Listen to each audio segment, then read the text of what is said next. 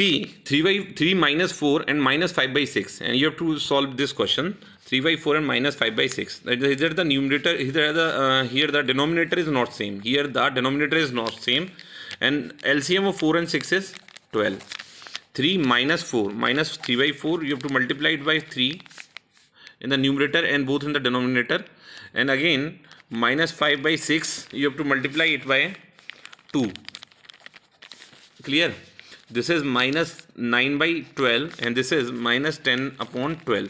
Here the denominator is same, and minus in negative, minus 9 is greater than minus 12. So therefore minus 9 by 12 is greater than minus 10 by 12. Okay, therefore minus 9 by 12, what does it represent? It represents minus 3 by 4. 3 by 4 को represent करता है ना, तो minus 3 by 4 is greater than minus 5 by 6. That will be the answer. Clear?